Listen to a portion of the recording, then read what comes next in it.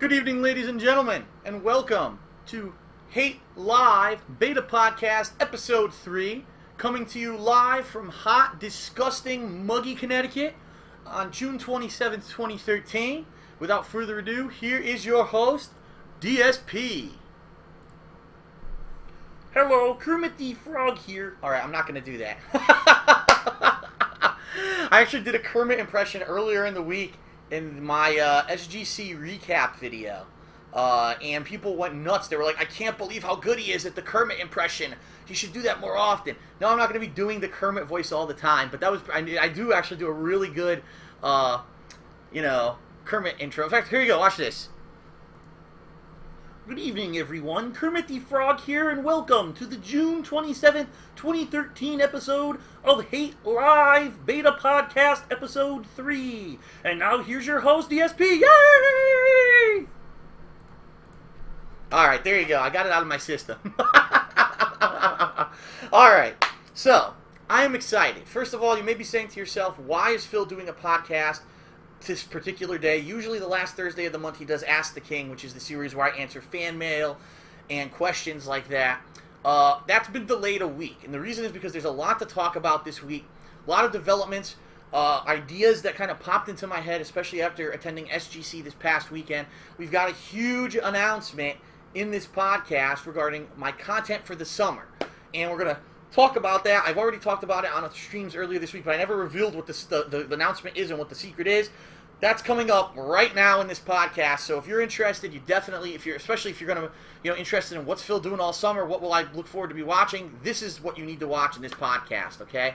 Now, there are people watching on live stream right now on Twitch. If you are watching on live stream, you can submit your questions for the third segment of the podcast, which is open Q&A, via the raffle. There's a raffle going on right now in the stream chat. I'm pointing to my laptop, by the way.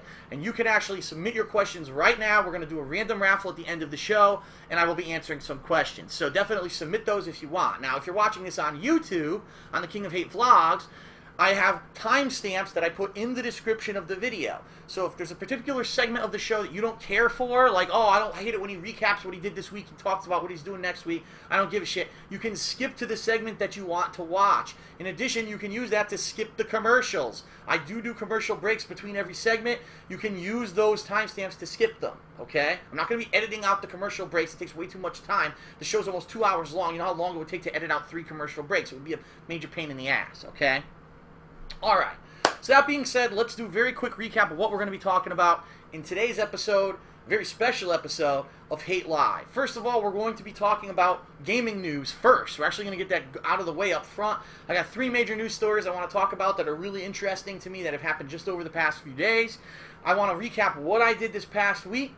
I want to preview what I'm doing next week, especially because I didn't have a chance to do a weekend preview last week because I was at SGC, Screwtack Gaming Convention. And then it's going to be the huge announcement regarding what I'm going to be doing this summer. And I think people are going to some people are going to be overwhelmed with joy, doing backflips off their sofas. Their pants will fly off. They'll be doing meat spin on their couch. They'll be doing all kinds of crazy shit, all right? And then there's going to be some people, and there's always those people who are like, well, it wasn't exactly what I wanted. So no matter what, even if the announcement's good, if it's not what I want, it's bad. DSP sucks, and I'm going to unsubscribe from him. I'm fully expecting people to have that kind of negative reaction, so I apologize if the announcement isn't what the one particular thing that you want is, but I think it's still going to be good overall for most people, okay? Okay, so then we're going to take a break. Going to come back from the break, and we're going to have a new segment of Back in the Day with DSP. That's right, we're going to talk about my gaming, growing up with games. My gaming experiences growing up as a kid, in the era when video games were becoming mainstream culture. And today's episode is going to be the very first installment of what I'm going to call an ongoing series called Tales of Arcadia. And you might say, what the hell does that mean? It's all about video arcades. I have 6 specific little mini stories that I want to tell everyone about my experiences growing up in video arcades, and it's actually going to span all the way from the beginning of when I started going to arcades all the way to the end, to near the end of my tournament run when I stopped playing Street Fighter competitively. So it's going to be a variety of stories. I think you're going to enjoy them. This is just a snippet, a little snippet of the amount of knowledge and stories that I have about the times when I was in arcades. So if you like this segment, don't worry. This is going to be coming back on Hate Live from time to time when I have a feeling that I want to talk about arcades again, okay? Then after that segment, we're going to take another break, and then we're going to come back with the final segment of the show, which is going to be the open Q&A with the raffle. So everyone continue to please submit your questions, especially if a new question comes up during the course of the stream because of the stuff that we're talking about, especially the big announcement. Go ahead and submit those, and you have a chance of having your question answered at the end of the show. The only thing I do want to say, please, if you are using the raffle to submit your question, do not submit your question multiple times if it's the same one, because I saw people doing that last time around, and that's not right. You're basically gaming the system to increase your chances of having your question answered, and that's not right. There are some pretty legitimate questions that people want to get answered, and if you're being a dick about it and cheating, that's basically giving them less of a chance to have their question answered. So please do not do that, or else the mods will get very angry. And I just spilled water all over my crotch. Oh my god, I'm soaked. I fucking spilled water all over my crotch. So I'm glad that I have some napkins right here. Holy shit. Some napkins. Oh, man. Oh, I'm soaked. Alright, good start to the show. Alright, gaming news as I dry my balls off. Gaming news this week. Alright, the first story I want to talk about is if you're not in the know, or if you didn't see my previous vlog about it, several weeks to a month ago, Capcom... Blah, blah, blah. The water's on my balls apparently affects my brain. Nintendo, it was announced by... Actually, it wasn't Nintendo that announced this. It was actually Zack Scott Games, which is a very well-known YouTube channel known for doing Nintendo playthroughs and Let's Plays. And Zack Scott basically said that he got a copyright infringement strike from Nintendo, and that he was disputing it, but what the hell was up? Why was Nintendo doing this? And so the mainstream press contacted Nintendo, and a Nintendo rep officially came out and publicly said, as of January of this year, we submitted claims for all of our intellectual property to YouTube, and we will be enforcing it. And anyone who does Let's Plays, don't worry, we're not a bad company. We're not going to give you a copyright strike. But what we're going to do is we're going to claim the rights to all of your videos that have Nintendo content in them. We're going to put our ads on them, and we're going to make money off of your hard work, because you're using our intellectual property in your video, so we're just going to steal all of your work and make money on it. To which everyone in the gaming community was like, talk about an anti-gamer practice. People who are doing Let's Plays of Nintendo games are basically giving free advertising for Nintendo. Nintendo now says we want to make money off of that. And it's just the most anti-gamer practice, and a lot of people, including myself, were up in the air about possibly continuing doing any kind of gameplay of a first-party Nintendo title, because we were afraid Nintendo might try to fucking claim the rights on it. And especially for someone like me, and there's lots of other people, they make money off of their videos, you're just going to steal the money.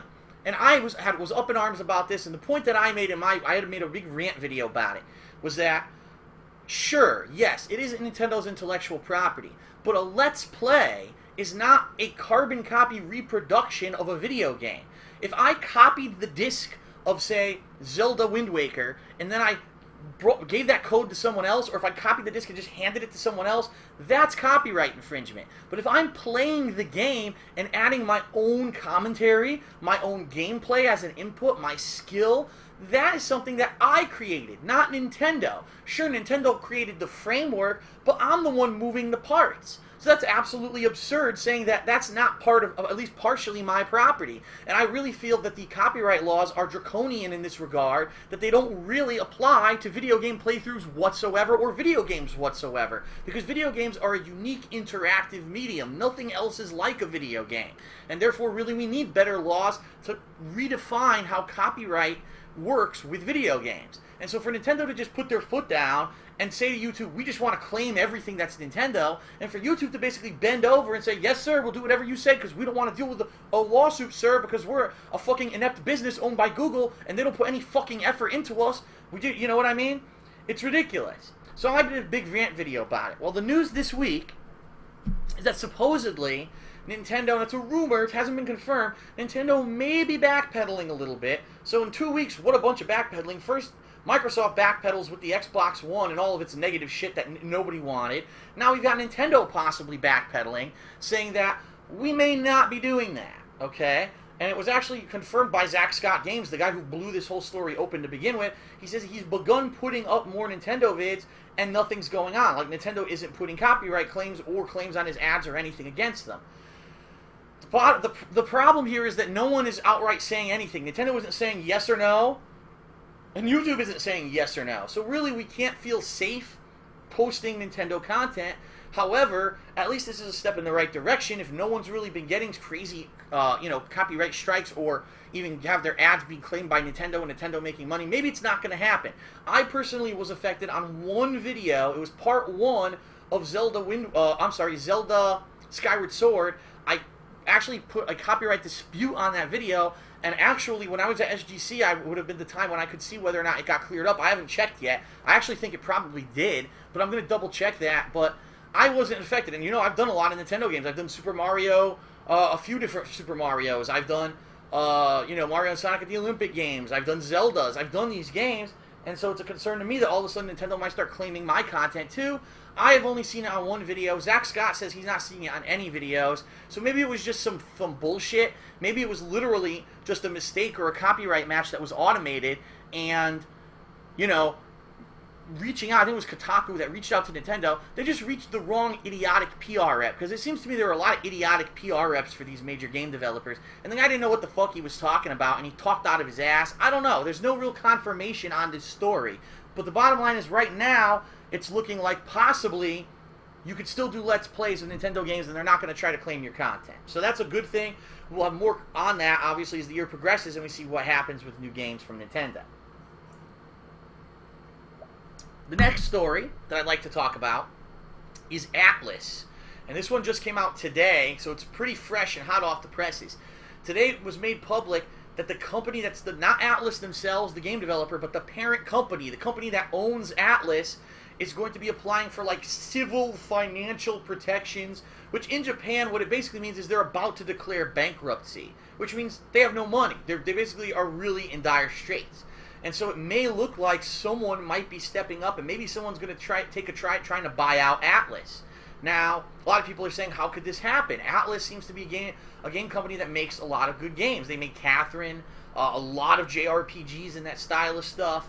Just recently they had the Persona fighting game.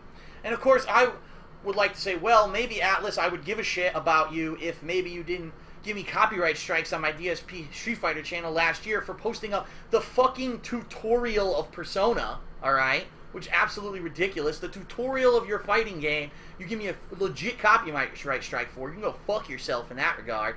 But I do realize that there's more than one person that works for Atlus, and there's probably just some overzealous asshole who did that and flagged my video.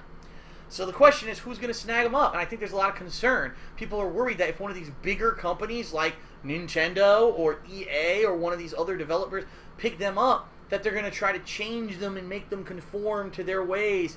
And Atlus has always been a company that does the quirky style anime game. Just take a look at Catherine. Do you really think that any other company could have pulled off a game like Catherine the way that they did and have it be such a success? So I think a lot of people are really worried. So you might be saying, well, how did this happen? How could the parent company be in trouble?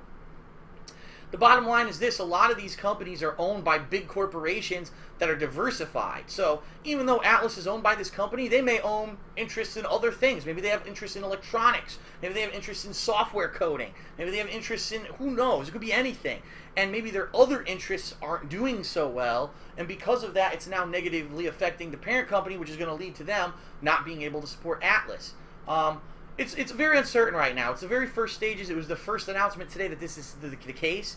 And so a lot of people are just hearing about it for the first time. I just heard about it actually during my earlier stream today when I was doing God of War gameplay. But it's worrying, but at the same time, Atlus is a company that I think if they do get bought out by someone else, because the content that they make is so unique, they may be able to stay away from the, oh, let's change them all kind of attitude. They may end up being one of those studios that gets picked up and kind of left alone. Okay, just keep doing what you're doing because you're doing a good job. So we'll have to see what happens with that, but that is a developing story. All right.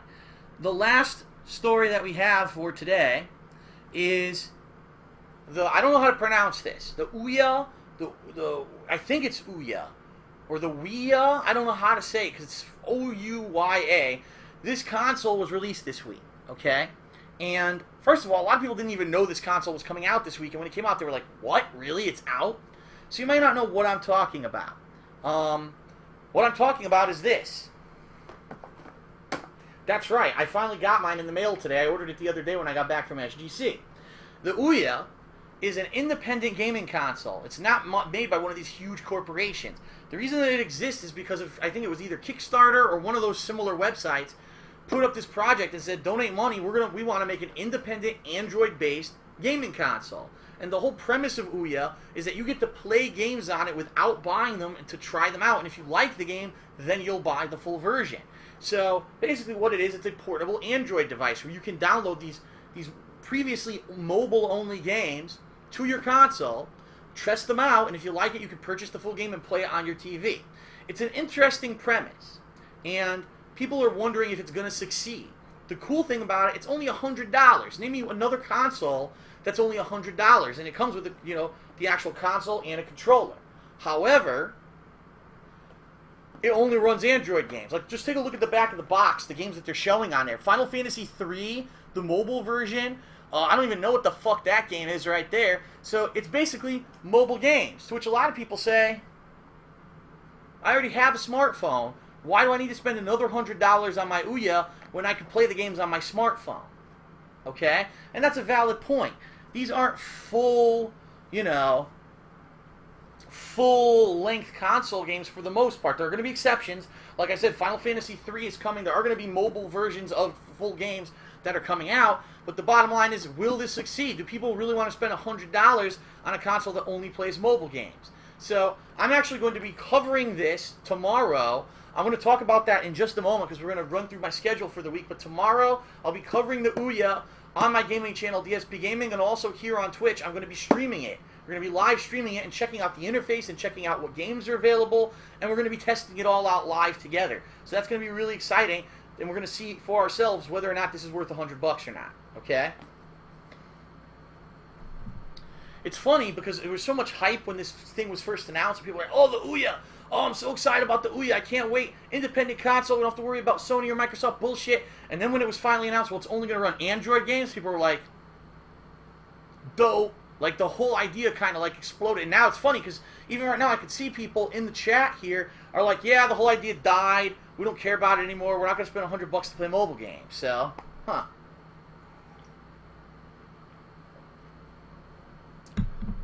Okay.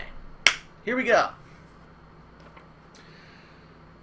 So, that's it for gaming news. That's all that's really to talk about this week. Next time when we do a Hate Live in 2 weeks, hopefully there'll be more to talk about, okay? Now what we're going to do, I'd like to recap this past week, what I've been doing, and also what's coming up in the week, because like I said, I didn't do a week in preview. A lot of people are probably wondering what the hell's going on, okay? So first of all, this past weekend was Screw Attack Gaming Convention. I'm not going to go into full detail about what that is, because I've talked about it 1,000 times, and I even did a full series of videos of vlogs from the event, and I also did a recap video after the event showing my acquisitions and all that. So that's all that stuff is live over on the King of Hate vlogs on YouTube. So if you haven't seen it yet, definitely check it out. It's pretty entertaining stuff. I even made the top 8 of the Iron Man of Gaming competition and was able to participate live on stream, which I absolutely love. And I do want to say once again, thank you so much to Stuttering Craig and to everyone at Screw Attack for having us out. It was an amazing event. I still need to type Craig up, and I'm going to type him a nice formal thank you email, but we had such a good time. We hope that they have us back next year because it was such a great time, and we definitely want to go back. Dallas was an awesome city, great food, great venue, great everything. We had a lot of fun. Thank you to all the fans who came out to meet us. The panel was successful, had about 40 people. We met all kinds of cool people from the forums and different areas who we never met before because we've never been to Texas before. So thank you to everyone who came out. Special shout-outs to a few people, Master of Awesomeness, the Gamer Jay Lee, Sterngeist. These guys kind of hung out with us and also helped us with certain things like our panel. So thanks a lot to those three. But thanks to everyone who came out and met us. We had a grand fun time, and we look forward to it again next year, hopefully. So, after SGC, the new game this week was Deadpool. And the rumor was, oh, looks like mainstream media is panning this game in their reviews. They're saying it's way too short and it's not good and it's repetitive. The bottom line is, I beat it yesterday. I love the game, okay? if you're a fan of Deadpool and if you're a fan of Marvel Comics, or if you're just a fan of quirky, fun games, this is the game for you. The game is made to have some kind of variety in gameplay during the combat, but also to incorporate some of the most off-the-wall, zany moments that I've seen in games recently. And that's the spirit of the game. And if you understand the character Deadpool and that's what he is, and you play the game, you're going to love the game. If you go into the game thinking, oh, this is going to be a 20-hour fucking masterpiece of innovation where, you know, it's all about amazing, groundbreaking gameplay, and you go into it with a preconceived notion, you will not like the game. And I think that's what a lot of these stupid-ass mainstream reviewers did once again. With their thumb firmly up their fucking ass, they play a game that's different and attempting to be quirky and funny as its primary focus, and instead all they do is bash the game for having repetitive gameplay, which is to be expected in this style of game of what it is, and they misreview the game. And I'm going to say that, yes, it's called a misreview when you don't weigh facts versus actual, you know, your subjectivity and your opinion. It has to have a balance, and I get the feeling these idiots didn't do that yet again. But I guarantee you these same fucking mainstream sites will be saying, oh, Call of Duty, Battlefield 4, these are 10s out of 10. It's a perfect game. Absolutely. It's the same fucking game as last year. 10 out of 10. It's so good. But then they take a game that's original and quirky like Deadpool, 5 out of 10, because the gameplay wasn't groundbreaking. You're like, fuck you. And I want to say this. I have to say this. If you're still going to IGN, the website, their videos, whatever, if you're still watching their content or going to them for gaming news and gaming reviews, you are just out of your mind.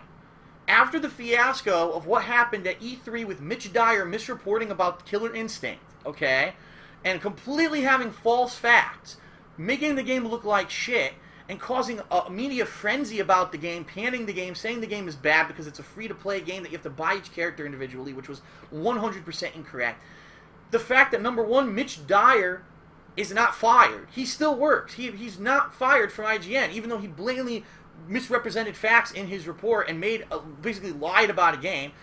Not only does he still work for IGN, they never retracted the story nor corrected it. So that information is out there, and they're like, oh well, fuck it, we don't care. So basically IGN is not serious about journalism. They're not serious journalists. What they are now, they're becoming sensationalist whores who are just trying to get more people to go to their site because they need to get hits. That's it. Because they realize that no one cares about IGN anymore, and so they have to sensationalize shit to try to get people to even watch their content. So do not watch the mainstream media bullshit, especially IGN. They're not even professional. They literally... We know that what they said is factually wrong. They never apologized. They never retracted the story. And they didn't fire the guy that made the false information to begin with. They suck. Fuck that company. Okay?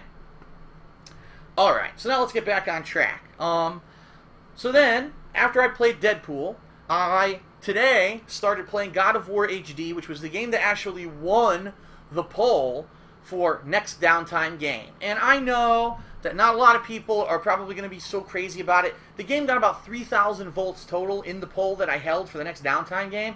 I'm hoping that over the course of the playthrough, at least 3,000 people check out every video. I don't even know if it's going to do that well, because I do know it's an old game, and it's a game that maybe not a lot of people are going to be taking their time out to watch. I understand that. But it won the poll, and I know some people are upset, oh, why didn't he play Devil May Cry 3? Well, Devil May Cry 3 was in the poll. It didn't even make top 3. It actually came in 4th place. So for all the people who are stomping their feet and saying, why didn't he play Devil May Cry 3? You're the vocal minority. Seriously, you're the people who, you want to see it, but would anyone watch it if I played the game? Because you didn't even get top 3 in the poll, okay? I have to go with whatever game wins the poll, so hopefully people watch the playthrough of God of War HD. I don't know if they're going to, but we'll have to see what happens with that. So I did a stream of that today. That footage will actually be going up live tomorrow on DSP Gaming, just so everyone who's interested knows. Tomorrow, I'm going to, for my first stream, doing the Ouya walkthrough. So what I'm going to do, since I don't live stream unboxings, I'm going to film an unboxing of the console, and that's going to go up on the King of Hate Vlogs as a separate video. But then I'm also going to be... Actually, you know what? I'll probably upload that to DSP Gaming as a separate video, because I'm going to have a playlist all about the Ouya, okay? Then I'm going to hook this sucker up. We're going to live stream me booting it, looking at all the menus, going through it all. You know, I'm going to be basically doing a full walkthrough of the console, do first impressions. We'll download a few demos of games, try out the games. I'll let you know what I think about the controller. So it's going to be interesting. Launch week coverage of the Ouya tomorrow at on my first stream, okay? Then my second stream tomorrow is going to be Demon's Souls. The first time I'm playing the game in 2 weeks. Really excited to get back to it, okay? I'm really, really excited to get back to it. Because I've leveled myself to the point where I can easily beat most enemies. At the same time, I now know how to beat the trolls. I completely dominated 4chan and butt-fucked 4chan the last time that I played Demon's Souls. It was absolutely fucking hilarious. I can't wait for them to try again and fail miserably yet again tomorrow night. Demon's Souls continues live on stream, and then, of course, will be uploaded overnight to YouTube. Definitely be here for that. It's going to be a lot of fun, okay? Alright. Then, Saturday, John Rambo will be here to film the 100th episode of Smart Guys. That's right, it's the 100th episode anniversary of Smart Guys, our ongoing pro wrestling commentary show. And I'm amazed that we got that far. I mean, we've been doing it since 2010, so you figure that's roughly, what, 30 episodes a year, skipping, you know, a few weeks here and there for when we're busy. In fact, we haven't done one in 2 weeks. It's going to be great. It's going to be a combination of talking about what's going on right now in pro wrestling, but also combining that with a celebration of all the stuff that's happened over the 100 episodes, the things that have changed in pro wrestling.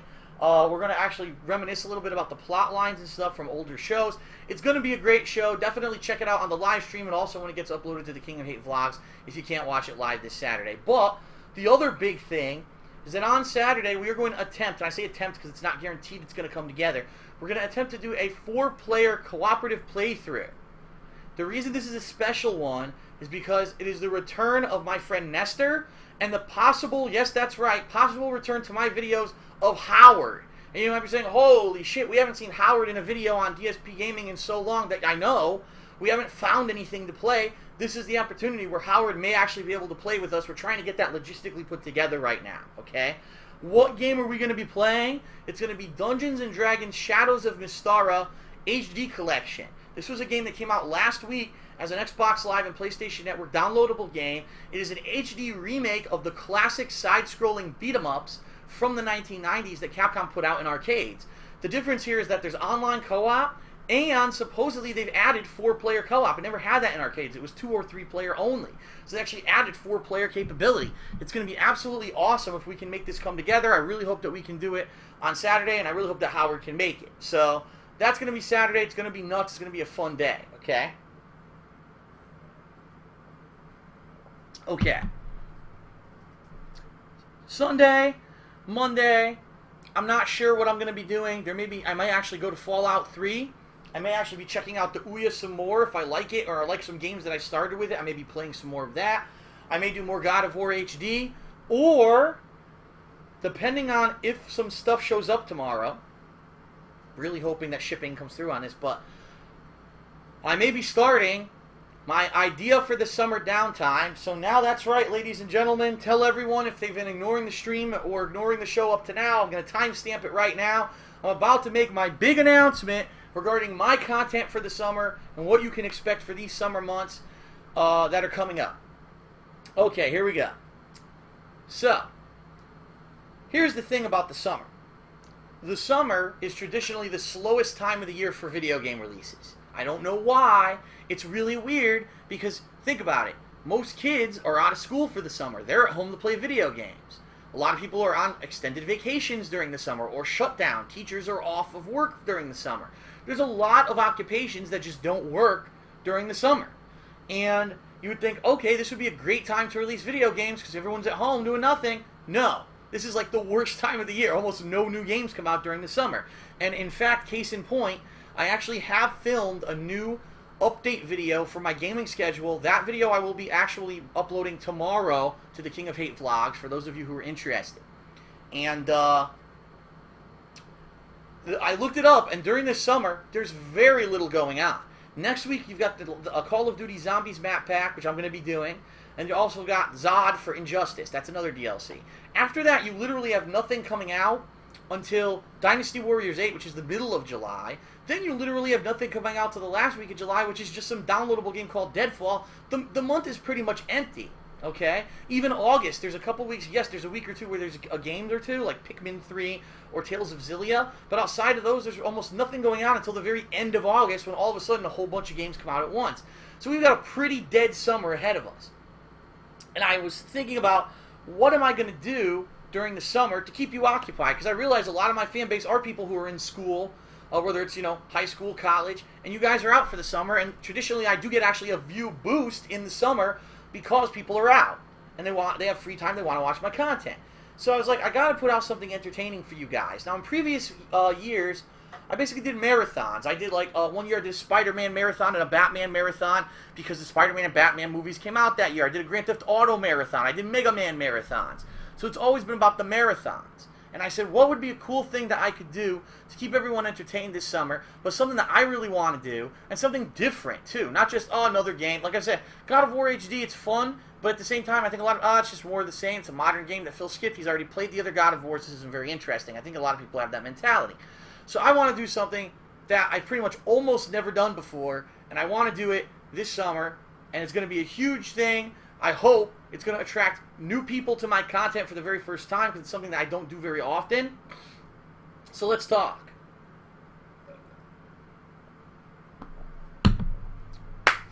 All right.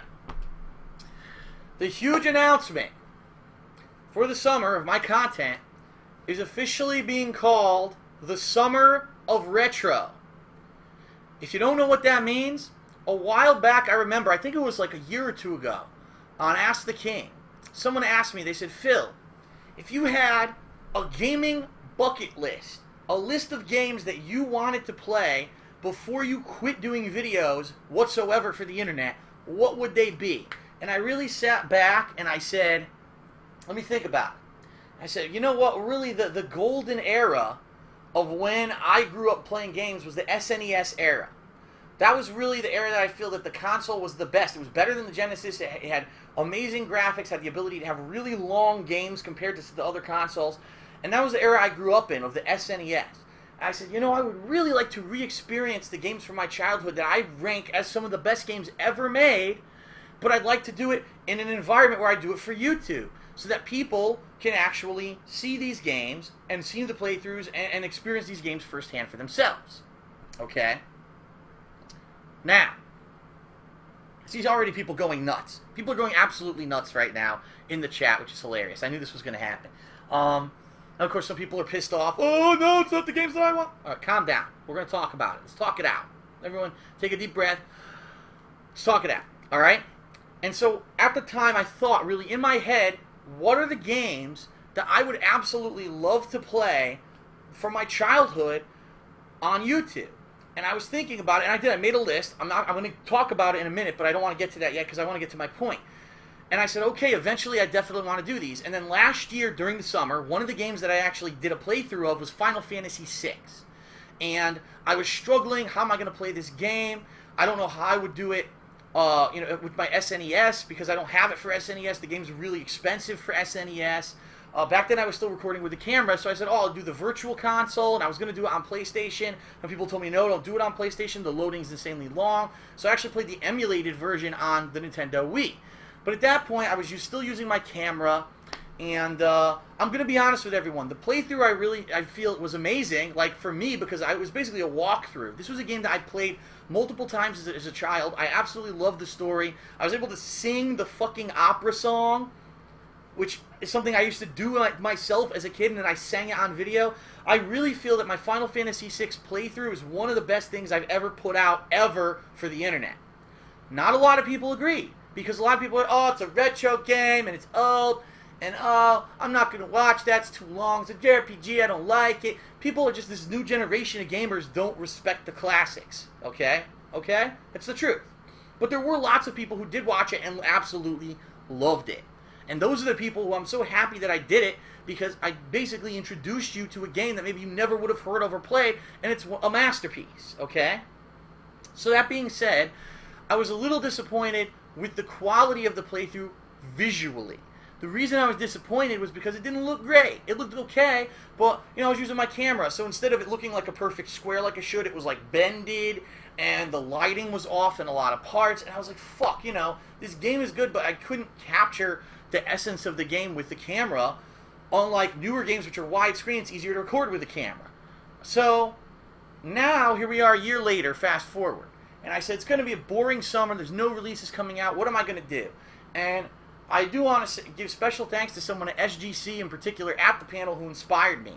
And they said, listen, during the panel, during the open Q&A, they said, Phil, when are you going to play Earthbound? Because you mentioned it, you want to play it, and when are you going to play it? And I said, you know, that's a great question, because at this point, what's really holding me back? I could play it whenever I want because I do direct feed now. I could get the emulator, get the ROM, and just play it right now. And I was like, you know, this may be the time. This is a cool time where now I've changed my technology. It's a lot easier for me to do this stuff. The visual quality, the audio quality is going to be a lot better than it was with the camera. And the accessibility to get the games is easy. So now is the time. I know right off the bat some people want to say, oh my god, Phil's going to use ROMs. Well, the bottom line is this. I actually did try to buy the games and hook it up to a capture device, and I found out that the audio doesn't work properly with XSplit. That's right. For whatever reason, XSplit doesn't jive with Dazzle, which is like the capture device that you would use for an old console, and the audio doesn't work. So it's either use emulators to play the games and get full quality visuals and audio, or try to jerry-rig some bullshit setup where I have to have the mic record my voice and the audio from the game. Probably wouldn't sound too good. So this is the case where I've owned these games when I was younger. I feel confident that if I play the ROMs, that people aren't going to say, go up and, oh, Phil stole the ROM. No, I owned the game when I was a kid. If I had a way to actually play the game with my capture device off the real SNES, I would. Unfortunately, I don't have the means to do that. I can't find a workaround to get it to work. So that's how I'm going to be doing it. So you might be saying, all right, Phil's talking so much. Is he going to tell me what he's going to be playing? All right. It's quite simple, actually. I'm going to be playing a lot of the games that I put on my gaming bucket list that I really feel are the best games ever made, okay? In no particular order, and keep in mind this is not a closed list, meaning I may add or subtract things from this list as we move along. Earthbound, yes. I'm going to be playing Earthbound this summer. A Legend of Zelda, A Link to the Past. This one is very timely because they're making a sequel for it that's going to be released for the Nintendo 3DS later this year. It makes sense to play the first game now. This is like the right time to play that game. So I've decided I will be playing A Legend of Zelda, A Link to the Past. And I know a lot of people are going to find already. Hooray, yes, people are going nuts. Yes, yes, I'm so happy. And I knew that some people were going to be saying that. That's one of my favorite games of all time. That's a game that without cheating, without looking shit up, I went back and found out almost all the secrets of that game on my own. I never had a strategy guide or anything for it, and that is a game that I could probably do a semi-completionist run, but I still think there's stuff I don't know about the game because I never cheated. The next one, this is going to be huge, ladies and gentlemen. Chrono Trigger, and I'm going to do every ending. That's right, I'm going to play Chrono Trigger, and I'm going to obtain every ending of the game. So you're going to get to see all alternate, I think there's like 8 of them, alternate endings. I'm doing it this summer. I've set myself to it, I'm doing it. Fuck it, I want to play the game so badly. I absolutely love Chrono Trigger. It's going to be so much fun to play it on stream and for direct capture. I'm loving it, okay? There's two more big ones, and then there's other possibilities that I want to throw out to everyone. The next big one, Final Fantasy IV, okay? I've already done a playthrough of Final Fantasy IV The After Years, which was the way later they made a sequel to it for the Wii as a downloadable game, but I want to play the original. Final Fantasy IV was in my opinion, the quintessential JRPG. I grew up with it on the SNES as Final Fantasy II. That's actually what they called it in the United States. And that is the game that made me fall in love with role-playing games. And since then, I've been, I love them. But that was the game that really, I got hooked on it, and I just wanted to play more role-playing games, okay? I'm going to be playing, oh, my nose is itching like crazy all of a sudden. I'm going to be playing Final Fantasy IV this summer. And that is another game I can do a completionist run for because I know everything about the game. I know secrets about the game. I'm going to kick the game's ass. It's going to be so much fun, okay? Some people are going nuts right now. This is hilarious in the stream chat. People are like ripping their, yes, shh, ripping their shirts off. Yes, he's playing retro games. I love it. People are going nuts. I'm not done. I'm also going to do Super Mario World, okay? Super Mario World, and my goal is I'm going to try to do a cooperative playthrough of it with John Rambo. That's going to be a game that I think we'll blow it out of the box because it's such a good game. For me, that's the best platformer ever made. Super Mario World, it took the amazing formula from Super Mario Bros. 3, a game that we played earlier this year, and it kicked it up such a big notch for the 16-bit era that I really think it's one of the best games ever made. I don't know if there'll ever be a platformer that I think I'll say is better than it, and I can't wait to play it, and I'm going to be playing it with John Rambo. Okay? This guy says, I just ripped my shirt and pants off. Excellent. Now, okay. Now, those are the definites. Those are the games I definitely want to play this summer. So I'm hoping that between the new releases, between the fact that I got this downtime game, God of War, that I've just started, and keep in mind I'm going to continue on with the Demon's Souls, with Fallout 3, all that stuff's going to continue, okay? None of that stuff's going to end. But my goal is to play at least those minimum 5 games this summer, okay? Now, there are other possibilities of games that I want to play still. So another possibility of a game that I want to play is The Secret of Mana. This is a game, I actually never owned the game as a child. I rented it probably like 20 times, got pretty far into it, but I never beat the game. And I'm actually disappointed with myself that I never actually beat the game. So I'm going to actually possibly be playing Secret of Mana this summer, okay? Also, Final Fantasy V. Final Fantasy V was never released in the United States for the Super NES. However, it was later released in different collections and such. I've played Final Fantasy V. I love the game. I actually think it's a really good game. It was one of those games, though, where the story wasn't as good as the other Final Fantasies, but the gameplay was good. The gameplay actually had a job system where you could customize your characters completely. I'm thinking of doing it, but I'm thinking it may be too much overload if I do it this summer, but that's another possibility. Now, the other one is Super Mario RPG. This is a game that was a hybrid between Super Mario Bros. And Square Enix role-playing games during that era of the SNES. And I'm interested in playing it, but again, since I definitely want to play Chrono Trigger, Earthbound, and Final Fantasy IV, I'm worried it's going to be RPG overload, okay? And so that's why I'm a little bit reserved to saying that I'm definitely playing that this year. But these are all possibilities for the summer, okay? The last one, which is last but not least, actually, people are saying less RPGs. Yeah, I know, that's what I mean. The one that I was saying, that's a possibility that I'm more than likely I am going to be playing this summer is, get ready, internets, get ready, because people are about to get angry, people are about to get excited. Metal Gear Solid 1. Metal Gear Solid 1. And the reason I want to play it is because in 2 weeks, actually it's less than 2 weeks now, the Metal Gear Solid Collection is being released, and the game is in there, just not redone, it's the original. I'm going to probably play the original game, okay? So right now people are going nuts because they're like, oh my god, Evil AJ's at it, and people are going to say, oh no, he's playing Metal Gear again. It's going to be insane. People are going to make fun of him. The internet's going to go crazy. I had Metal Gear Solid 1. I remember getting it for Christmas one year for the PlayStation 1, and I played it for several hours, and I got bored because at that point in my life I didn't like the sneaking style of gameplay. Now, obviously, I've played a lot of that style of game, even though I'm not very good at it. I may be able to actually play the whole game, okay?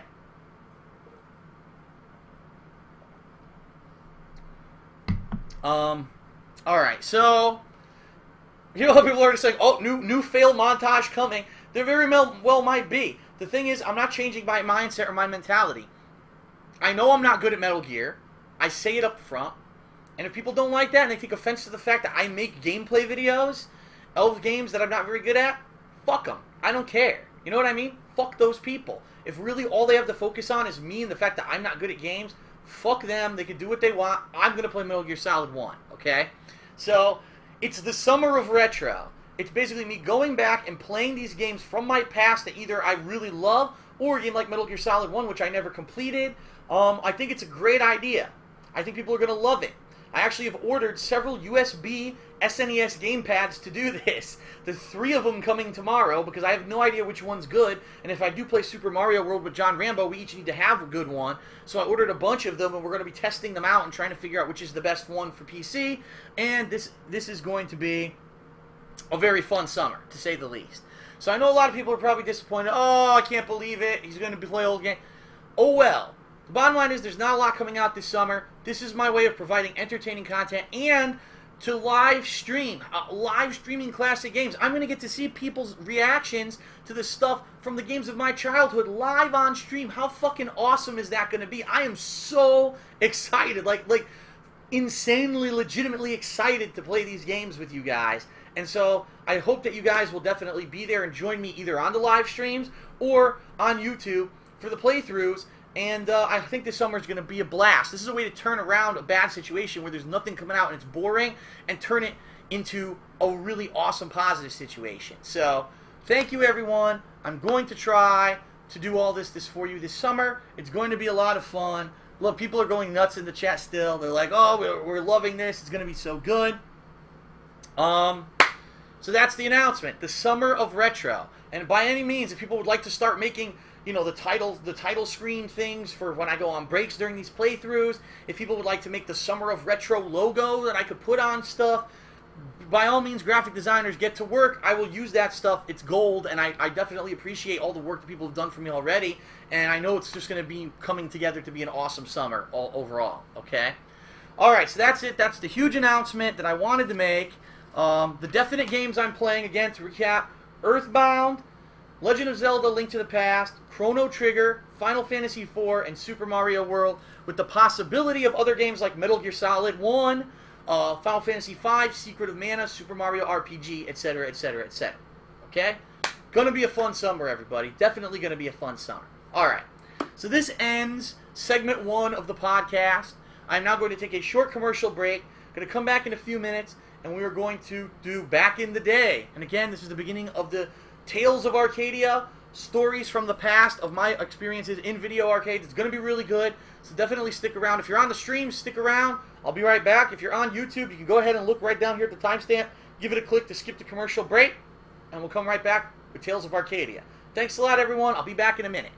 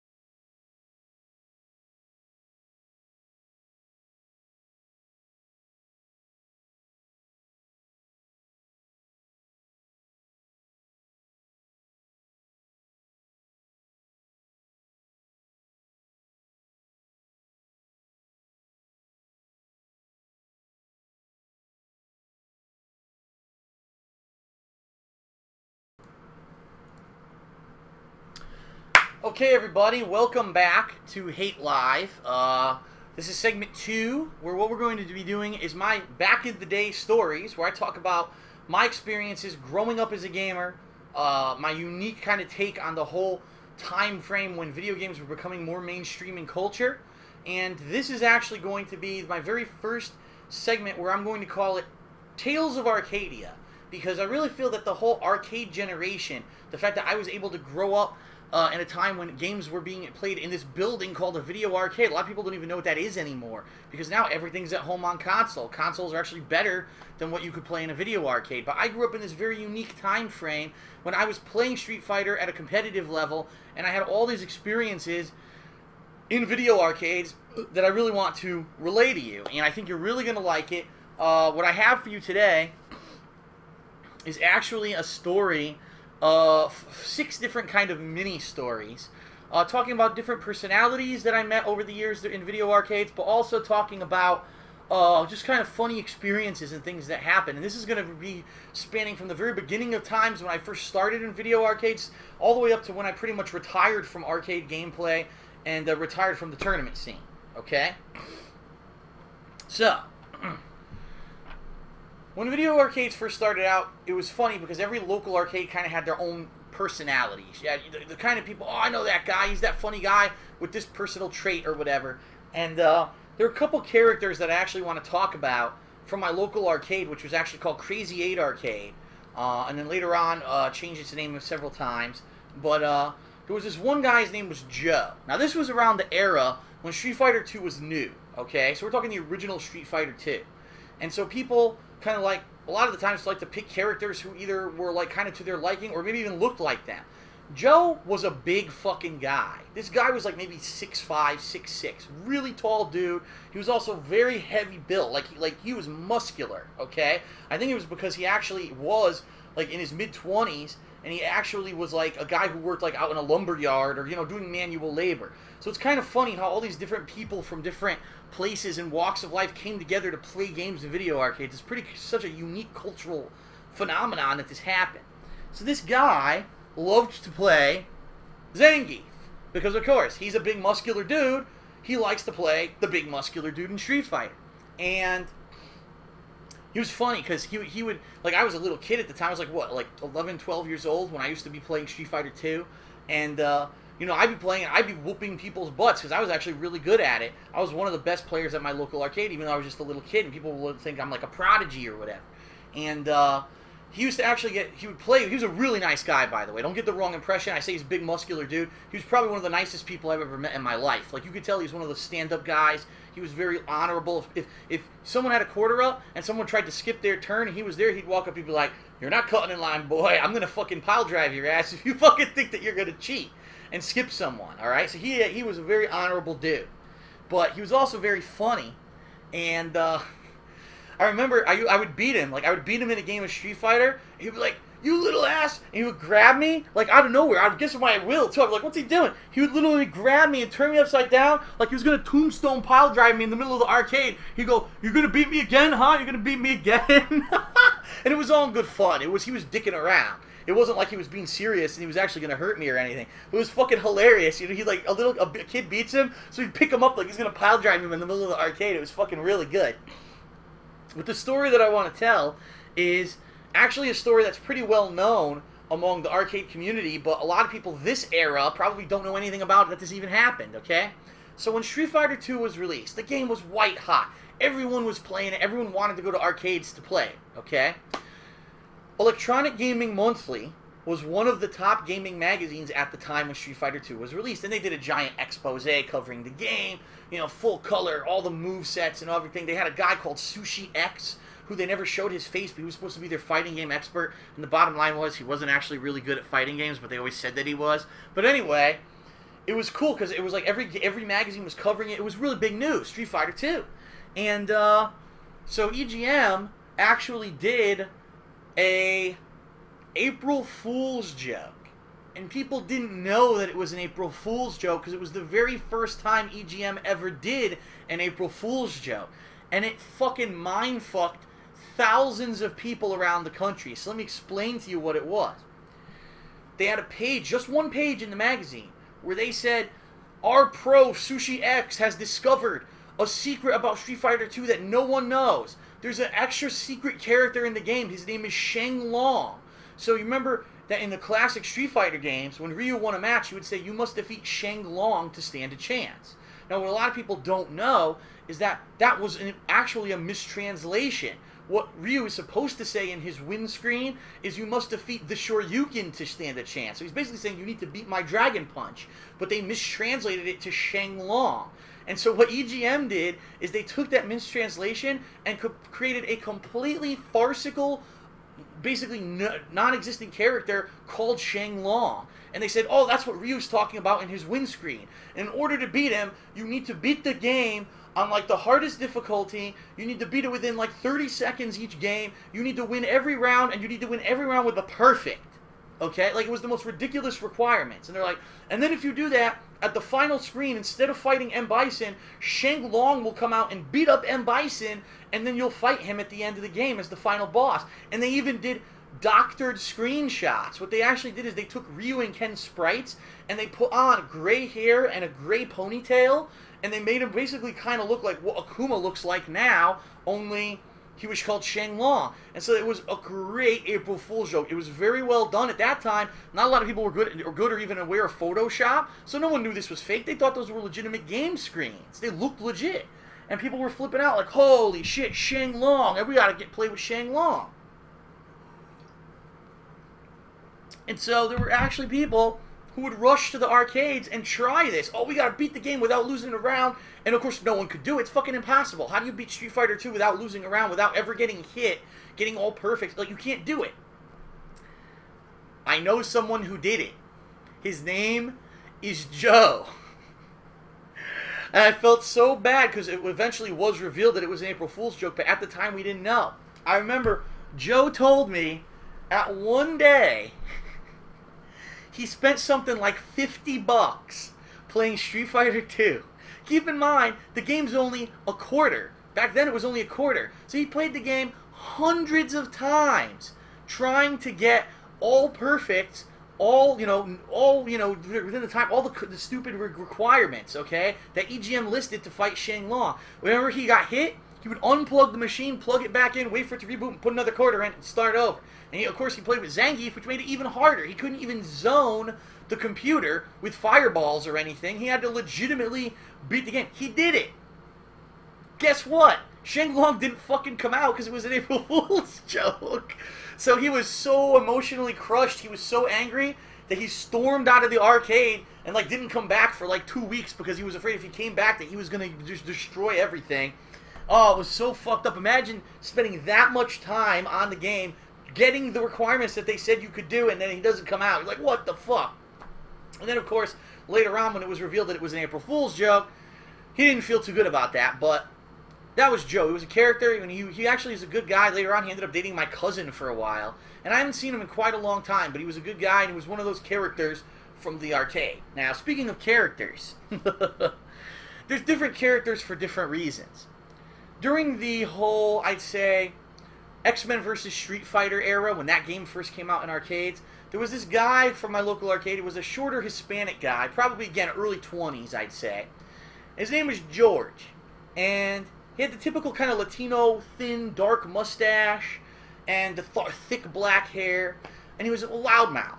He's kind of like, almost, I want to say, he's almost like the Hispanic version of Joe Pesci. Let's put it that way. Like, he's very vulgar, always swearing, fuck this, fuck that. You know, especially in an arcade when there's kids, you're like, if someone say, oh, fuck this, fuck that, fuck you, you suck, you know, he would be the one who's always swearing. And, he would basically take it to the extreme, where if he was winning, he would go absolutely apeshit and be like talking so much trash. Oh, fuck you, you suck, look at that, I kicked your ass, I whooped your ass. The one story I want to tell you, I swear to God this is true, and I know you probably won't believe me. I swear to God this is true. So, one day he beat me in X-Men vs. Street Fighter. His favorite character was Juggernaut.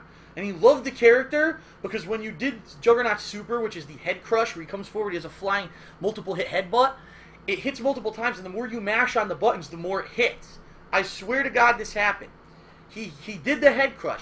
He went nuts. He was on. I'm trying to see if I can recreate this on camera here. So let's say where my hands are the game.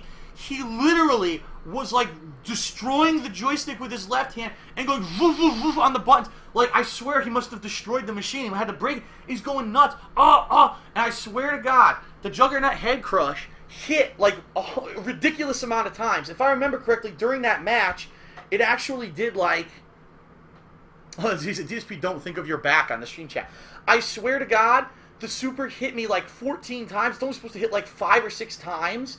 And it killed my entire character. Like, he had like 3/4 health and he died from one super. And I was like staring like, how the fuck did he just pull that off?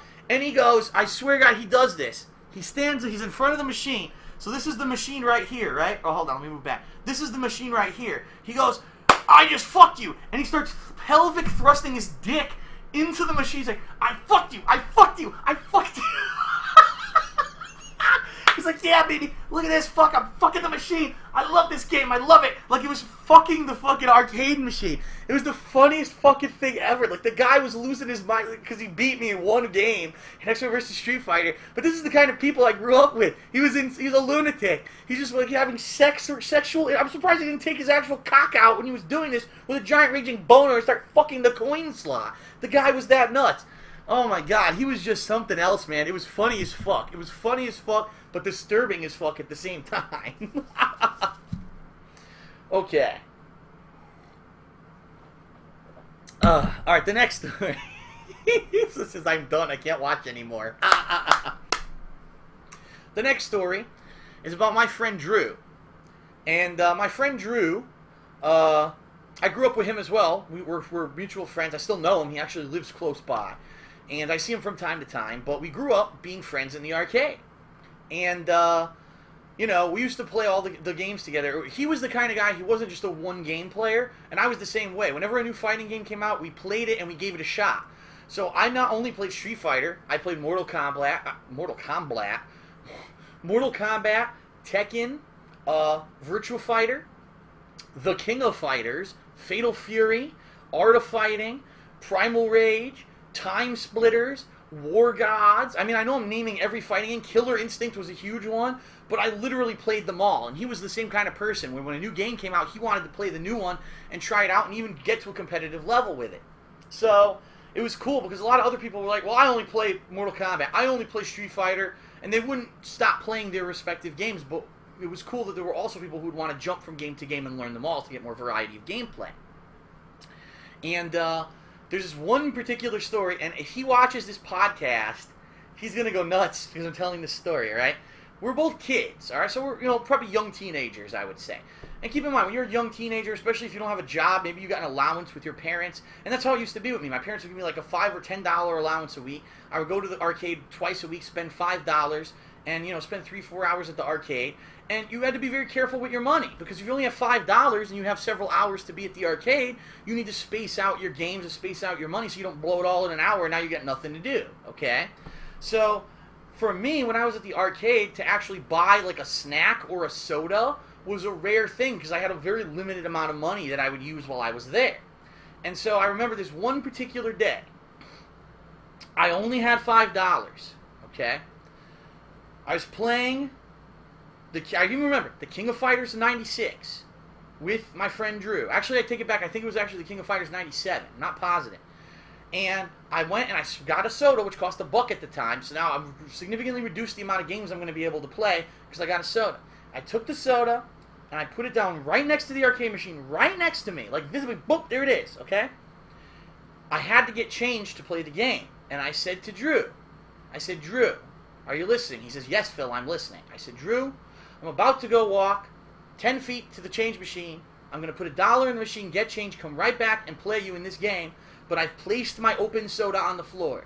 Please be aware that the sodas, you know where this is going. I said, please be aware where the soda is, that it is there on the floor. Because it's, you know, my hard-earned money. This is not a lot I have to spend. And I would like to enjoy this delicious beverage while I play the game. I'm going to be right back. It's there. Please be careful of it. He says, yes, Phil, thank you for telling me. I see it clearly placed right there, right next to the arcade machine, on the floor, out of my way, right there. I'll be careful. I'm just going to play the game while you're gone. Go get your money. Come back. We'll play the game. We'll have a good time. Very good. I said, okay, thank you very much, Drew. So I got up, just like this. I got up, walked over to the change machine, put my dollar in the change machine. Ching, ching, ching, ching, ching, ching, ching, ching, ching. All right, I got it. I got my, what was it, 4 or 5? I think it was 5 tokens for $1 at that time. Got my 5 tokens. Excellent. Very good. I walked back. All right, Drew, I'm back. I've got my money. And my soda was spilled all over the fucking floor. Just like, it looked like he had fucking punted it like a field goal. It was just all over the floor. A giant fucking huge pile of soda on the floor. I said, Drew, how did you kick the soda? Did I not warn you before I left that this soda? And Drew, of course, he's flipping out. Oh, I'll clean it up. I'll clean it up. And he runs over. He tries to pick up the can, but there's like none left in it. But he's pretending like there is. Oh, I'll save it. I'll save it. And he picks it up. And he runs over. He grabs paper towels from the front desk. And he's mopping it all up. I said, Drew, all I wanted to do was get some change to play the King of Fighters 96 with you.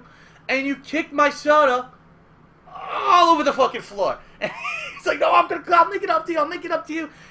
Oh, my God. And it's hilarious because every time I saw him after that, that would be the running joke. Every time I had a drink in my hand, anytime like that, I was like, now, Drew, be careful. I have a drink. I'm going to put it down. And you remember that time when you spilled my drink all over the fucking floor. And I just made so much fun of him over the years for doing this. Oh, it was so good. But Drew's a good guy. And don't worry, I'm not going to be a dick and only tell a funny story about him. Now I'm going to tell a funny story about me that both Drew and some of my other friends always make fun of me for. Okay? So,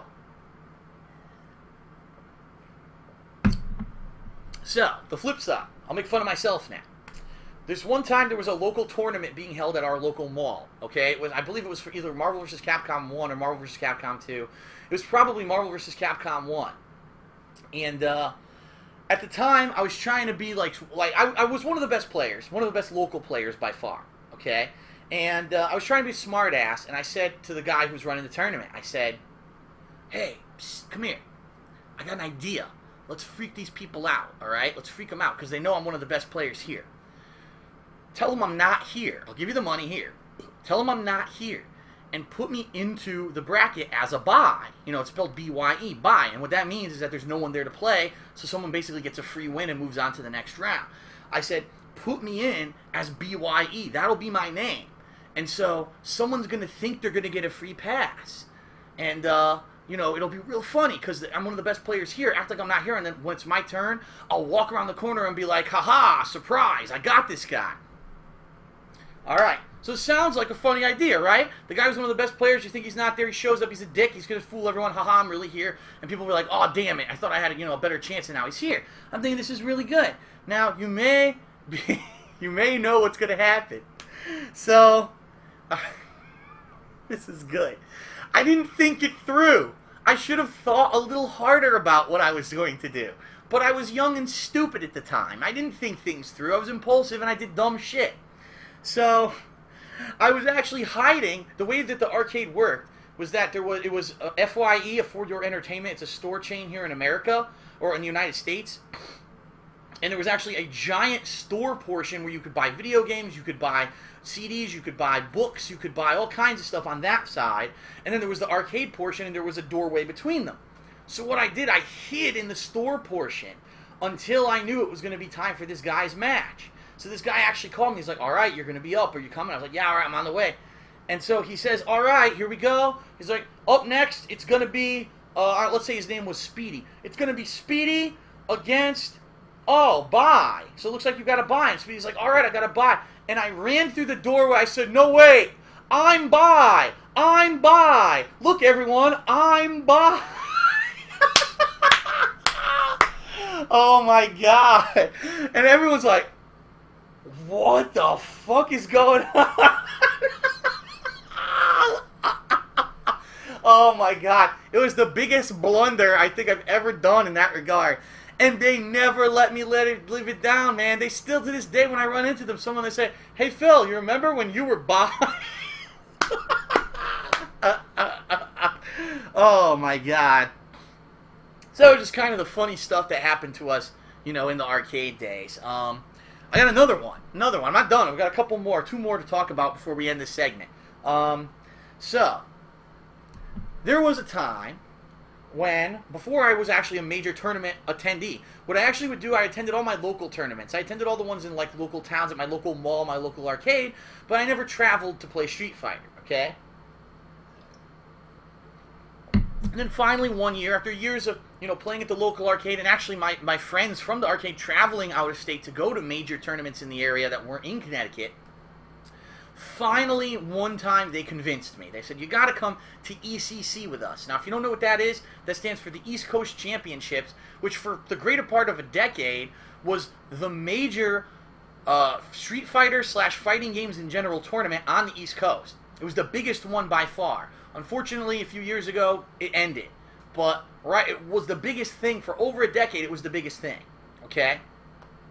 And this was the very first time that I was going. It was exciting. I was like, wow, I've got a pack. I'm putting all this stuff together. I need my joystick. I'll take my game console. I'll take it with me. We'll hook it up to the TV in the room. We'll play in the room, too. When we're not at the arcade, we'll get to practice in the room. It was a whole bunch of us carpooling. We had a van that we were all going in. And I remember it was my friend Scott, my friend Dave Liu, his brother Hero Liu, Drew was there, myself. I believe our friend Dion was with us. A whole bunch of us all carpooling. We're all going to ECC together, and we're all going to have a fun time. We're looking forward to playing Marvel vs. Capcom and other games against the high-level tournament players.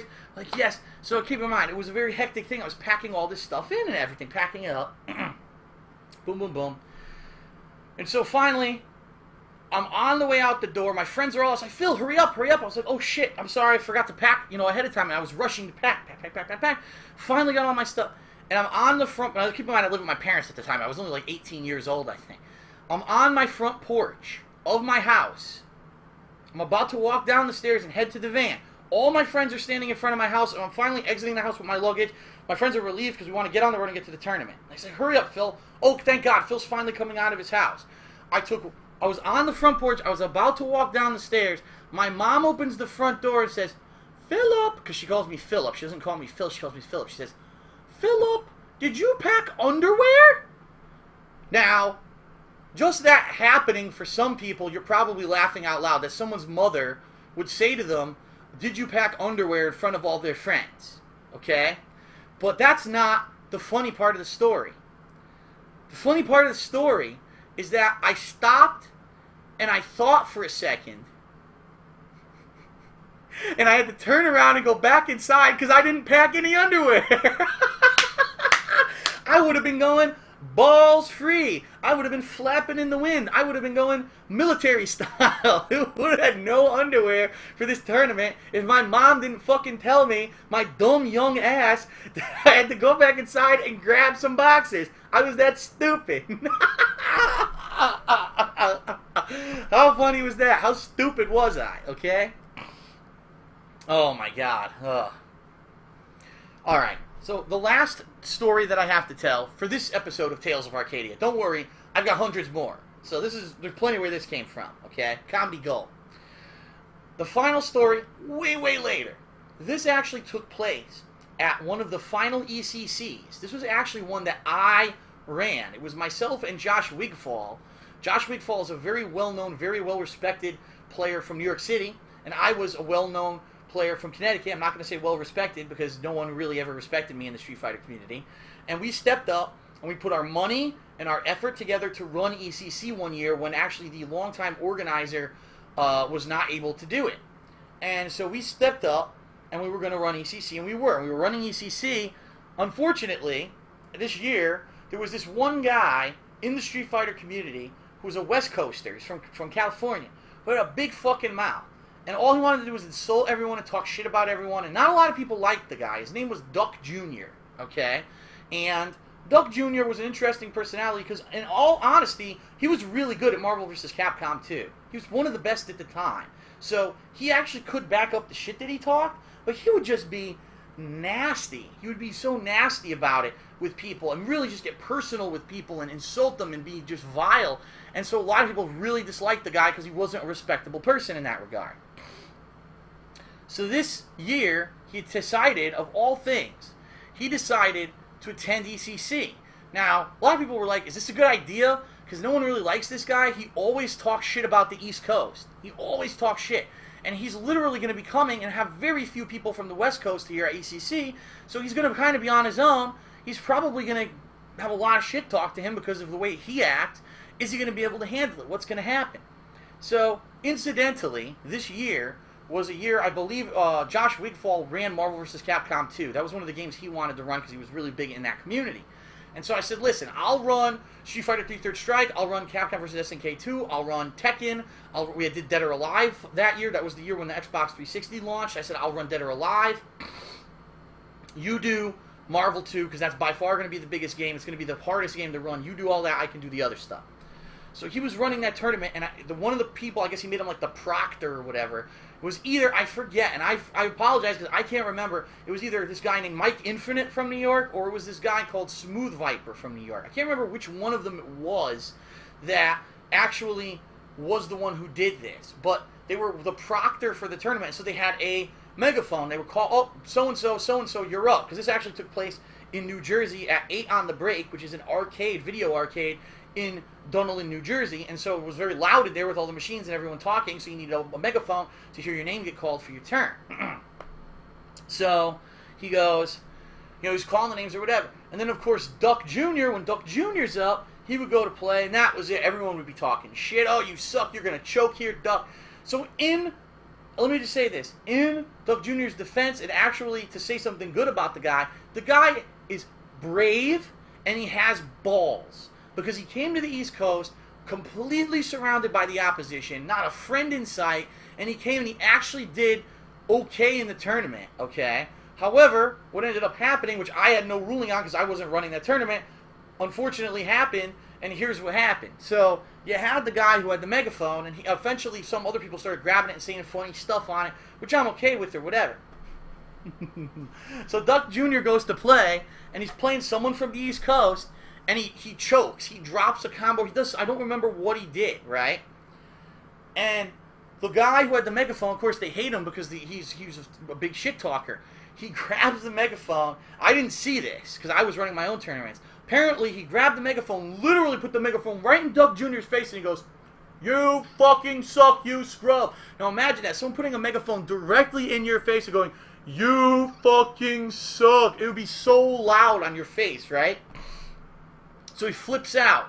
And he's like, oh, fuck this, fuck you, I'm going to fucking fight everyone. And I was like, whoa, whoa, whoa. First of all, if you're going to start a fight, you got to go outside. It's not going to be inside this arcade. You go out to the street, you guys want to fight, you get arrested, that's none of our business. You get the fuck out of the arcade. So immediately we threw the people out who were involved. They were thrown out into the street, okay? Now, I don't know what happened after that. Apparently there was no fight, okay? So, I don't know, maybe 5-10 minutes pass. Everything calms down inside. And I'm running the tournament. The other stuff. I don't know what happened. I don't want to know what happened. Whatever. Immature people acting immature. I'm running the tournament. Duck Jr. walks back inside. His hand is completely ripped apart on the knuckles. Gushing blood on the floor of the arcade. And he goes, oh, oh, oh, oh. Like he can't even speak. He doesn't even know what to say. I said, what the fuck happened? It doesn't look like you fought anyone. What the fuck? I punched a tree.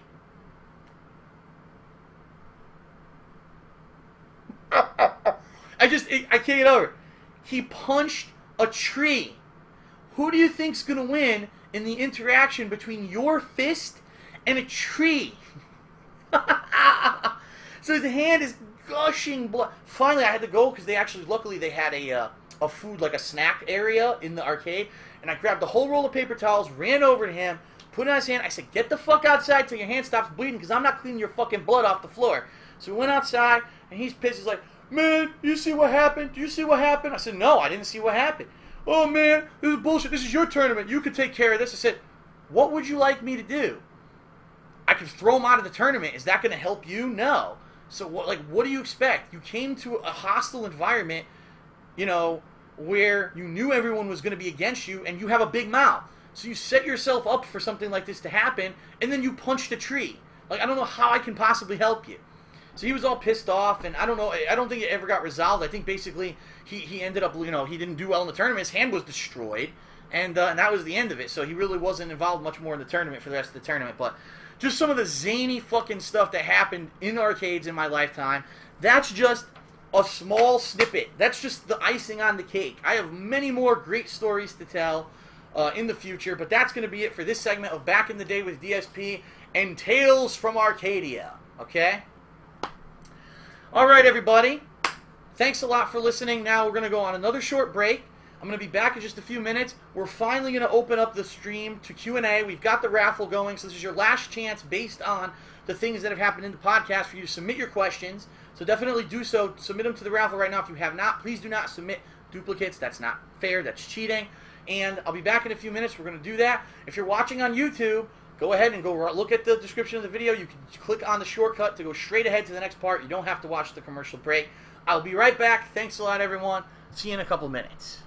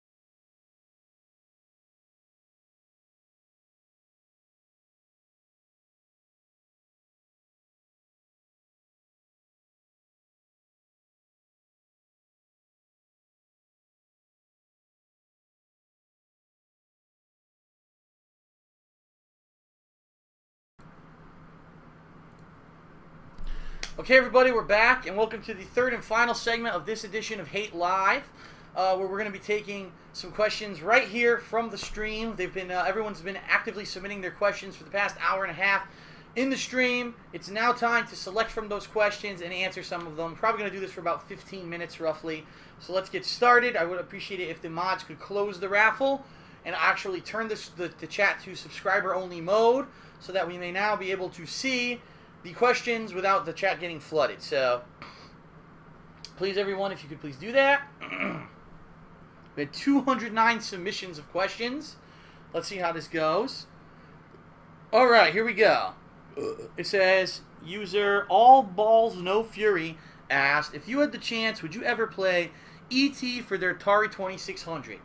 Well, All Balls You Know Fury, I did play E.T. for the Nintendo 2600. The Atari 2600. In fact, I owned E.T. for the Atari 2600.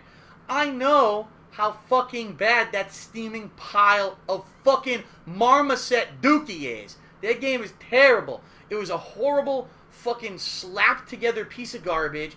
It looked bad. It played bad. It sounded awful. The actual sound effects of the game pierce the eardrums to the point where you want to fucking rip your ear off your fucking head and shove it up your ass, because it sounds better to hear your colon gurgling in your ear than hearing and the horrendous fucking sound effects that they put in that thing. It had nothing to fucking do with the movie whatsoever. It was a shameless cash-in, and there's a reason why, still to this day, a lot of people say it's the worst game ever made. It was terrible. Will I ever play it again? They actually had it, if you saw my SGC footage, they had it running at SGC. I did not play it then.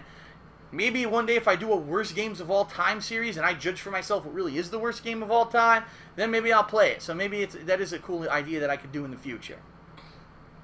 Alright, the next question is from user CreepScore. He says, why did you ruin the Demon's Souls playthrough by becoming massively overleveled, making boring, this is not even proper grammar, making boring so you get less views? Okay. I did it because I fucking could. Because it's a video game, and you can choose to play a video game however you want. So maybe it's not always about views. Maybe to me the game is entertaining when I use a game mechanic that is not against the way you're supposed to play the game, but I use the game mechanic to make myself strong enough so that I can actually beat the fucking game instead of repetitively dying for hundreds of times, wasting my time, and taking me years to beat it. For me, I'd like to enjoy the game and actually beat it in a reasonable amount of time, not take 4 years to do it, and I also don't want these assholes constantly invading me, which would happen a lot, trying to break my gear and everything. I play the game how I want. There's nothing wrong with grinding in an RPG. There never has been anything wrong with grinding in an RPG. If you don't like the way I play the game, play it your fucking self. How about that? Alright, next question. Let's see. What? I can't... Whatever, I can't read the name of the guy, but his question is, are you aware of a PC game called Shadowrun Returns? And if you are, will you play it when it comes out? Yeah, I heard that it's a game that's supposed to actually be like a sequel to the original Shadowrun. Unfortunately, I was never a big PC gamer, and really I never played the original Shadowrun. So for me, it's not that big of a deal.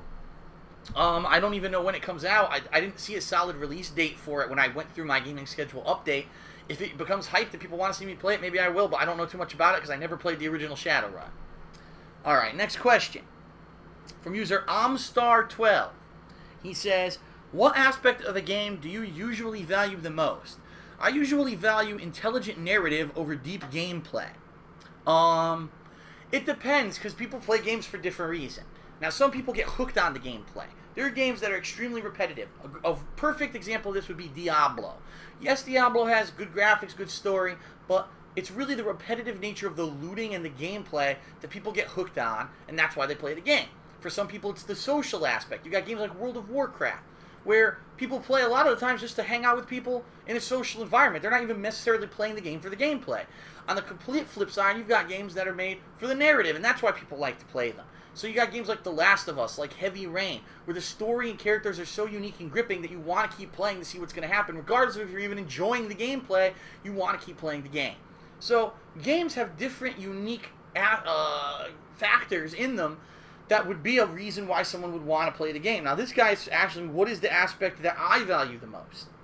For me, I definitely would have to say I appreciate a good story. And it doesn't have to be a story that's so insanely, you know, long with 100 characters. It could be a quick little snippet of a story, or even one that's not even a clear story. I remember the game Limbo, how unique that game was. But as long as what's going on in the game is interesting to me, I want to keep playing it regardless of the kind of game it is. Look at games like Catherine, a game where it's a puzzle game. I really wasn't even getting the gameplay, but I wanted to keep playing to beat the game to see what was going to happen with the characters and the ending and everything. It was really cool. And compare that again with a game like Heavy Rain. The gameplay is very light, but the game is awesome because of the way that the writing was and the characters and their interactivity and the way that what you did in the game actually changed the plot of the game. So that's a major factor for me. And just take a look earlier in this podcast at the games that I said that were some of my favorite games from the SNES era, right? Earthbound, Legend of Zelda: A Link to the Past, Final Fantasy IV, Chrono Trigger, and Super Mario World. Out of those games, if you just take away Super Mario World, 4 outstanding stories with unique characters and elements that are just blow you away. And yeah, the bottom line is the gameplay is actually good too in those games, but if just those stories were present and the gameplay sucked, I probably still would have loved those games. So right there, I'd say that's probably the major factor for me, is the story, the characters, the writing of the game, how good is it, and then the actual gameplay. Yes, it is important, but it's not necessarily the major thing. And it's funny that I say that because I talk about a game like Street Fighter that's very light on story and very heavy on gameplay. So obviously, in my case, there are some exceptions to that rule, but for the most part, I look for a good story. Okay, next question. Is not a question. This is actually from Roleplay Gaming 001. He made a statement. He says, "I am not wearing anything. I am naked right now." Good for you, sir. Just like when you came out of your mama's womb. All right, next question is from Oscar1995, and he says, "What characters would you like to see in Injustice?" That is a good question. There's so many cool characters in the DC universe that I feel they could have put into Injustice in a cool way. How about someone like Booster Gold or Blue Beetle? How about some of the other Green Lanterns like Guy Gardner? How about, of course, the shoe in here, Darkseid? Why he's not even in the game, I have no fucking clue. It's so weird. What about Brainiac? There's just, I mean, there's so many characters. Grog, right? Or Grodd, whoever the giant monkey dude is, he was always a main character. Why is he only in a background? Why isn't he a playable character? There's so many cool characters in the DC universe that they could put in there. Obviously, Martian Manhunter everyone wants because he's already in the background. They're already teasing that he's going to be in the game at some point. I could go on for hours just naming people from the Justice League, you know, people who I think really deserve to be in there. And the fact that they put Scorpion in there as a DLC character is a fucking joke, and I think everyone's really angry about it, with good reason. So that's just a small handful of characters that I think would be made good in Injustice. Alright. Next question here. This one is from Official4Chan, and he says, what will the schedule of your summer games be? Will it be on your downtime when there isn't a new game? Or will it be like Demon's Souls and have a set date? So people are interested. What is going to be, how is it going to work? Well, the bottom line is this. There are no new games. That's what I mean. There are no new games coming out besides there's 2 DLCs next week, there's Dynasty Warriors 8 in the middle of the month, and there's this Deadfall game that I may or may not even play at the end of this month.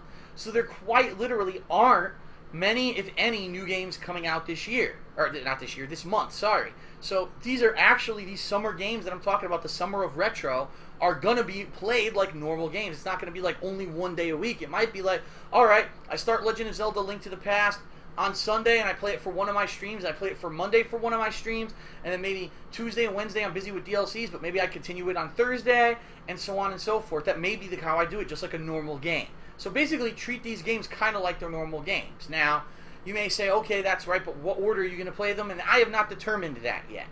Like I said, there's 5 that I definitely want to do over the course of the summer. I don't know what one.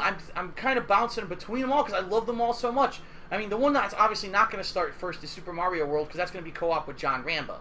But what I'm talking about is between Final Fantasy IV, Earthbound, Chrono Trigger, and Legend of Zelda: Link to the Past. I love them all equally, so it's going to be hard for me to determine which one to play first, and I'm really going to have to think about it. What I may end up doing is a poll. I'm not sure.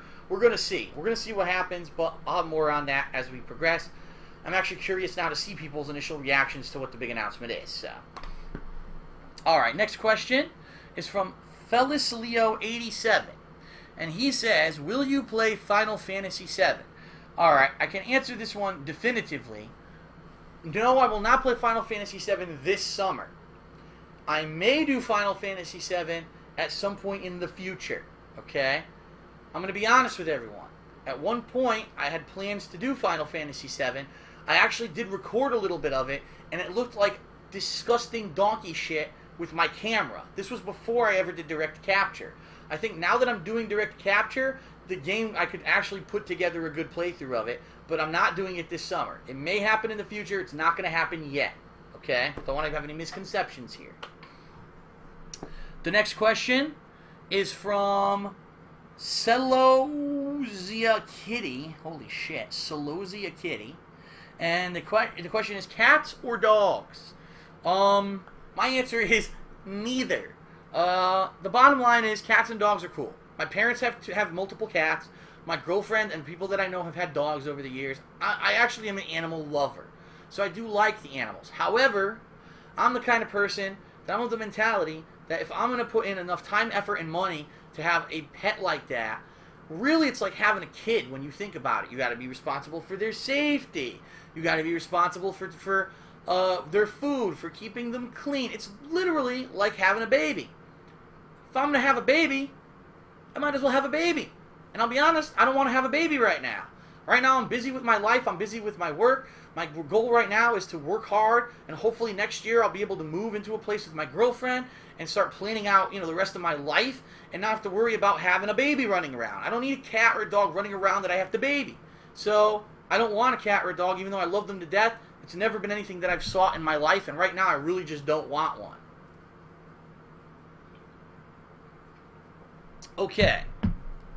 Uh-oh. I think let's see here. Alright, here we go. Next question. From Chelsea, actually, from one of my mods. He asks, will you consider adding some retro games from the PC era, like the Ultima series, Wing Commander, Might and Magic, Privateer, System Shock, Bioforge, etc.? Probably not, and the reason I say that is because those aren't the games I grew up with. When I grew up with, I did not have a gaming PC. I did not have a PC that was good enough to run video games. I was a console gamer. So I quite literally, the games that you just mentioned, I never played at all. I know what they are, but I don't know what they are. Like, I've never played them. So I doubt that would be something that I would be interested in.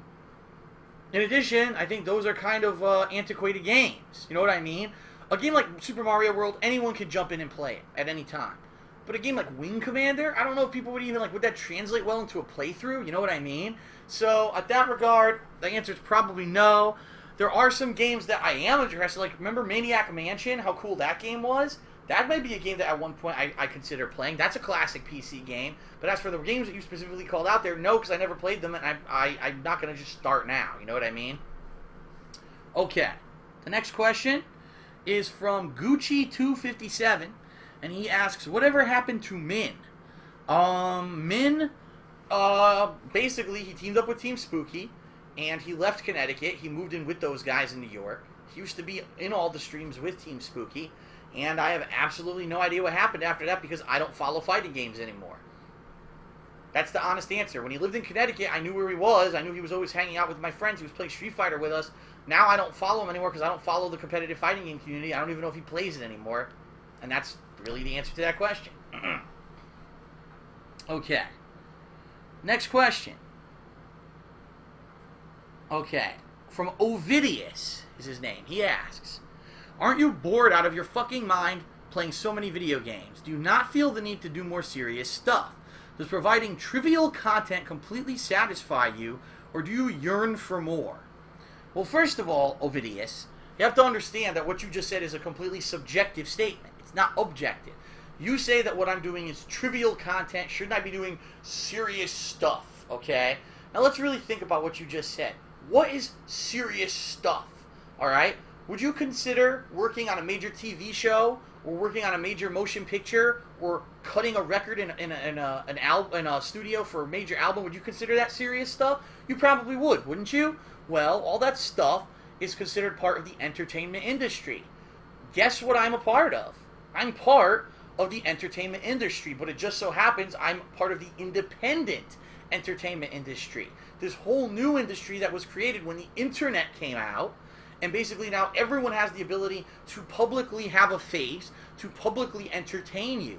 So many comedians, so many people have come out of the internet rather than from one of these major mainstream sources of entertainment, and I am one of them. So if you think that entertainment is a trivial, non-serious thing, you're mistaken. It's actually billions and billions of dollars that come out of this entertainment industry, okay? Video games right now are actually bigger than movies and TV combined. Video games make more money than movies and TV. Yes, they do. So for you to say that for someone to be in the entertainment industry in regards to the biggest source of entertainment everywhere is doing something trivial and not serious, you're quite mistaken. And you might say, oh, well, that's because you just play video games all day. How can you take that seriously?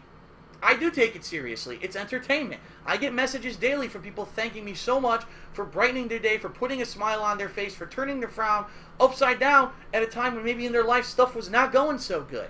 And that makes me feel so great to know that not only am I making money and enjoying what I'm doing because I am a gamer and I get to play games for a living, but also I'm putting a smile on other people's faces and making a difference in other people's lives.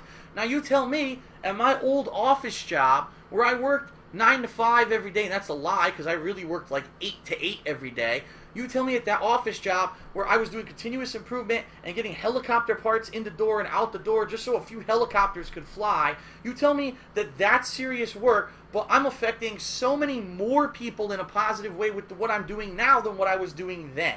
So it's all in the eye of the beholder. It's all subjective. Right now, there is this mentality of people that anyone who is successful on the internet is a joke. They should just go get a real job. And you have to understand that's completely the wrong mindset to have, because I understand that, yes, there are people who have office jobs, 9 to 5 jobs, manual labor jobs, retail jobs, service industry jobs. Those are tough jobs, and I absolutely respect those people because until 2010, that's what I did with my life, and that's how I made my money and my living, and gaming was always my hobby on the side. But for you to kind of trivialize what I'm doing here and saying that it's not serious is very bigoted, it's very ignorant, and it's very closed-minded of a statement for you to say something like that, especially when you consider I'm doing better with this than I ever did at my old serious job, and I'm affecting more people in a positive way doing this than at my old serious job.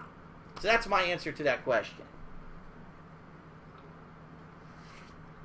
Okay, 1 or 2 more questions, then we're going to wrap it up because I've been going almost 2 hours now. Next question is from the gayest ever? What? The gayest ever. Wow, what a name. And he says, Metal Slug co-op with John. It's always a possibility. Metal Slug is a very long-running, side-scrolling shooter series from SNK on the Neo Geo system. I absolutely love the series. They're all emulated now. That's something we could possibly do in the future. So there's the possibility of that. I actually really do like Metal Slug. All right. Next question from SDO777. And he says, Phil, do you ever enjoy having to play video games even before you lost your job and starting the gaming business? Did I ever enjoy having to play video games? I don't understand the question. Of course I always enjoyed playing video games. That's why I always did it as a hobby before I ever made a penny doing it. So if you're asking me, did I get into gaming for a job? The answer is no. I was a gamer that I just, by complete chance, happened to turn it into my job. All right. Next question from Tomaman88. He says, would you like John Cena more if he turned heel? Just the idea of John Cena doing anything but than his standard bullshit that he does every single time, yeah, I would obviously like the John Cena character more if he turned heel. Every single person who's done wrestling has turned heel, but they won't let John Cena do it because he's their cash cow, and it's a joke at this point. Cena has to change, or else people will never respect him. And that's a shame because he is a hard worker. He's a great guy. He does charity work. But the fact is people detest the John Cena character. Not the man, the character. And so until John Cena does change in some significant way, which he hasn't for the past 8 fucking years, people are not going to respect the character anymore. So would I respect him more if he turned heel? Not the man, but the character, absolutely yes. Everyone in the business has to do it, but some reason he's protected, no, I think he does eventually have to do it to gain respect. Okay. I'm going to do 2 more quick questions. So this one here, and I'll do 1 more, okay? This question is from Mischief, and he actually asks, isn't Mischief the lemon? I think he is. Well, anyway, he asks, do you miss the turn-based system that used to be so prevalent in JRPGs, or do you prefer the newer battle systems that have been implemented? I think they're both good. I grew up with turn-based. What he means by that is everyone takes a turn. If you don't select your turn, the game freezes until you select what you want to happen for your turn.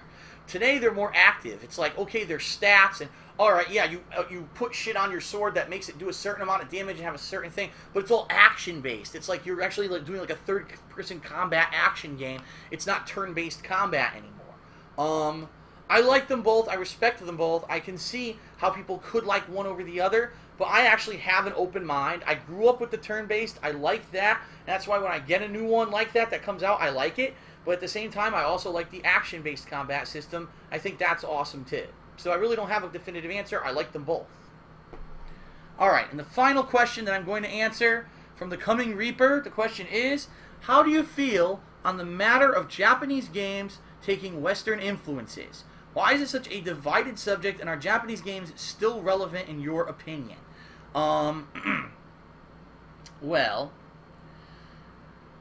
the bottom line is this. Japanese games, for a very, very long time, refused to change. While the whole gaming landscape was changing, while gaming went from something that was very Japan-centric to actually spreading across the entire globe, and actually was affected by other cultures other than Japan, the Japanese game developers really just kept putting out the same shit over and over and over and over.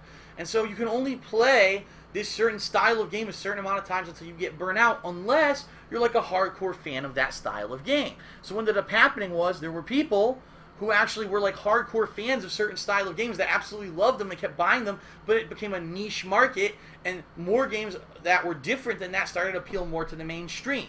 So are you surprised that you're now seeing Western influences on the Japanese game market when you look at sales numbers, and the biggest games that came out in the year are, all developed by Western companies like Call of Duty and your usual shit that they shovel up Madden and all that crap that comes out every year? You have to understand that whatever sells is going to become what's more mainstream and more popular. So I'm not surprised that Japan has to change. They waited so long to do so. The question now is, now that they are changing and you're seeing Western influence in some Japanese games, can they survive when these other games already have the market share? That's quite an interesting question. I don't know if I have the answer to it right now. I don't know if I have the answer to anything right now, because we're about to see a new generation of consoles. We're about to move into the new era of games. It's going to be exciting. I don't know what's going to happen. At the same time, you've got mobile gaming that's catching up and actually becoming more market share than the standard consoles.